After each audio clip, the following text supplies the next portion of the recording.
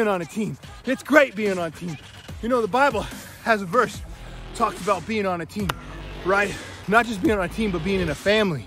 And it's found in 1 John 1:12. And it says, yet to all who receive him, to those who believe in his name, he gave the right to become a child of God. You see, God loves you so much, but we got this incredible problem. It's a barrier between us and God.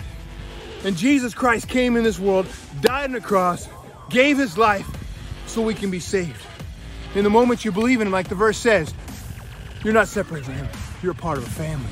You're on a team. So if you made that decision to invite Jesus into your life so you can be a part of God's family on God's team.